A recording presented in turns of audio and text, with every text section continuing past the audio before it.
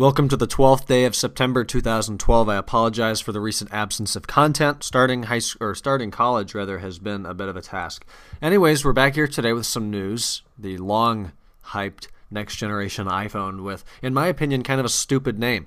Keep in mind this is the 6th generation product, and it's called the iPhone 5. There's nothing 5 about it. It's a 4-inch screen with an A6 processor. So I don't understand where the name comes from, unless they're trying to go in succession from the iPhone to the 3G, the 3GS, which was the 3rd gen, the 4, the 4S, and now a 5, the 6th generation product.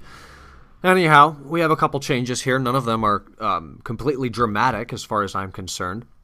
But I am rather excited to get mine in 10 days or 2 weeks or whenever that happens to be. Anyways, there's the name, the iPhone 5. The biggest thing that happens to iPhone since iPhone. I think that's a bit of a bold statement. But we are going to take a look at some photos and the tech specs. They stretched it. It's maybe an inch higher. I don't know. I haven't watched the keynote yet.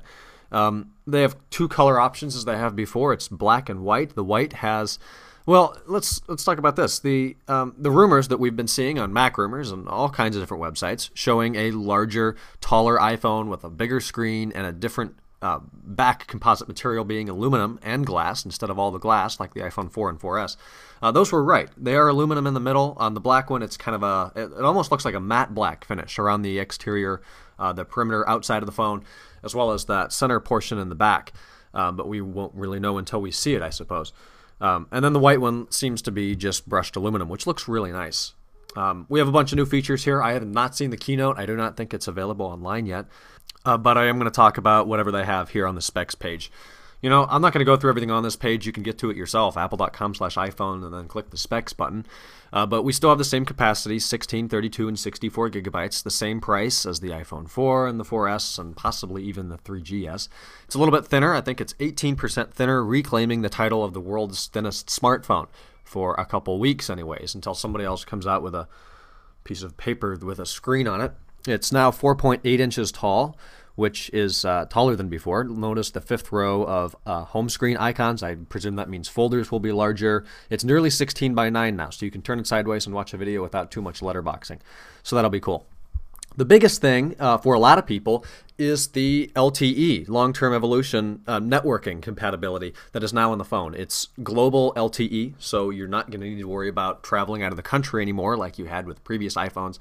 The iPhone 4S, we saw a world phone, I think they called it, with GSM and CDMA technologies in it, and now it's all the HSPA+, HSDPA, all of it. It pretty much encompasses anything you're going to need, as well as 5 gigahertz 802.11n and Bluetooth 4.0, which I think is new in the 5. There's our new display, the 1136 by 640. It's still Retina display, 326 ppi. The human eye is good for about 300, so that's comfortably over that.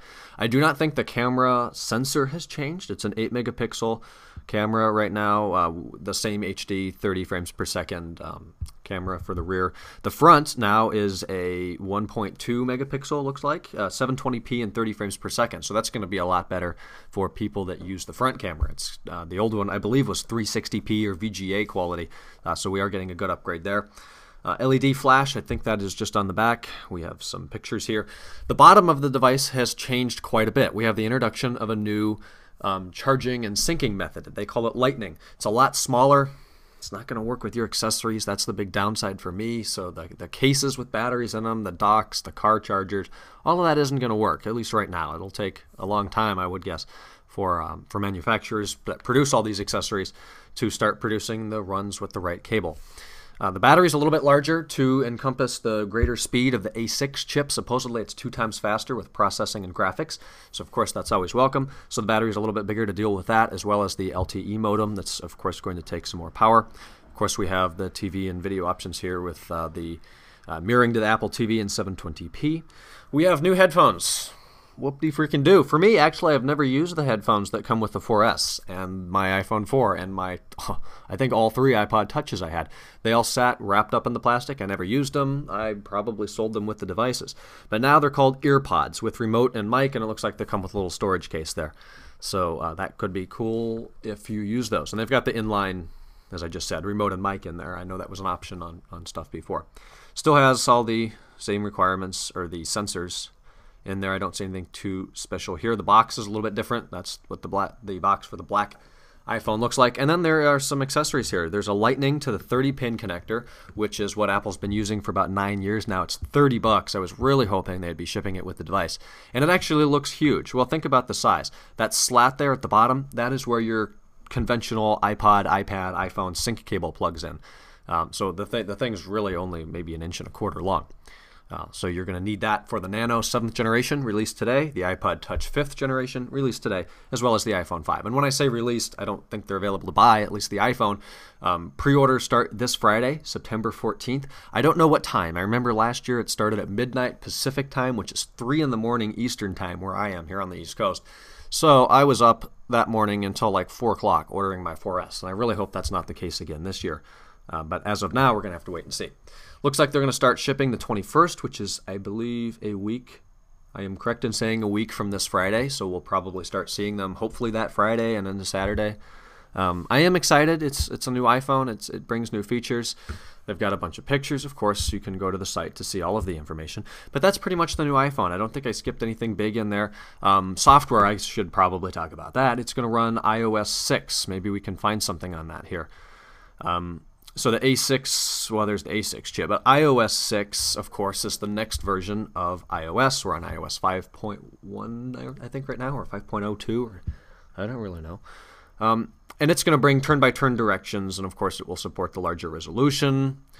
Siri enhancements, nothing massive, but I am excited to see that. The release date for iOS 6 is 1 week from today, which is the 19th, next Wednesday, September 19th. So we'll be able to download that on our iPhone 4s, 4Ss. Of course, the 5 will ship with it.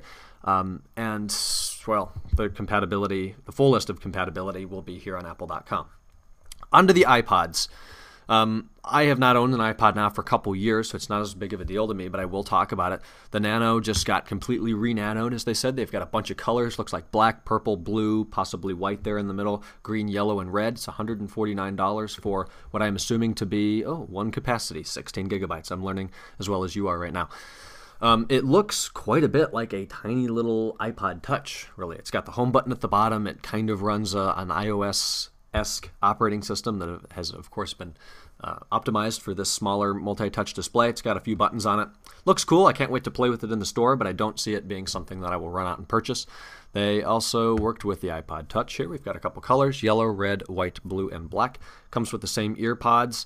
And I'm assuming this is iOS 6 we're looking at. I'm seeing some user interface enhancements here with the music app, so I guess that's cool. But we did get the better camera here. This is still the 5-megapixel sensor and 1080p video. It's not the 8 found on the iPhone 4S and 5. It's got the dual-core A5 chip, so I think that's clocked at 1 gigahertz and most likely underclocked to around 800 megahertz.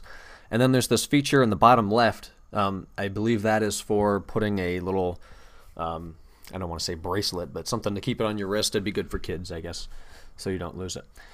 Software-wise, they talked about iTunes, I believe 10.7 today, coming out in October, that will kind of redo the App Store and the iTunes Store, make them a little bit easier, a little bit more streamlined, and kind of blend iCloud into iTunes. So a lot of what Apple's doing here with their software is making everything work together really well. If you think about it, over the last several years, they've come out with a lot of new hardware and a lot of new software, and they've kind of all built their own house on this block. And what they're trying to do is combine all those houses into a big Apple hotel, so everything works together better and more seamlessly. And that is definitely going to be welcome. It's easy to use right now, and it's only going to get better. So I am excited for the iPhone 5. People say it's no different or incorrect. It is a larger screen, which was really, really desired. We now have better Wi-Fi. We have better cellular connection with LTE. The camera, the motion sensor, I think, or the stabilization, image stabilization sensor or software, however that works, has changed. Supposedly it's a little bit better, which is welcome. With the 4, it was pretty much hard. With the 4S, they softened it up a little bit with some software or however that hardware works, and now it's, I guess, a step further. So leave your thoughts on Apple's event today. Tim Cook hosted it. There was no one more thing because that was Mr. Jobs' thing. So that's about all I have. I think it was a successful event. I'm looking forward to watching the keynote tonight. Looks like they have their little video up, but I'm sure the keynote will be up later on today. So if I missed anything, go ahead and throw it down below. Leave me some comments. Subscribe if you like the channel. Check out our tech blog at techinforum.us. We're trying to get back into that. I know I've said it before, but We're going to push a little bit harder this time. We've already got some content up. Look at that. Good news. And I will talk to you guys on a future video, which I would like to do this week, but more than likely it will be next week. Again, thank you for watching, and I'll talk to you guys later. Bye-bye.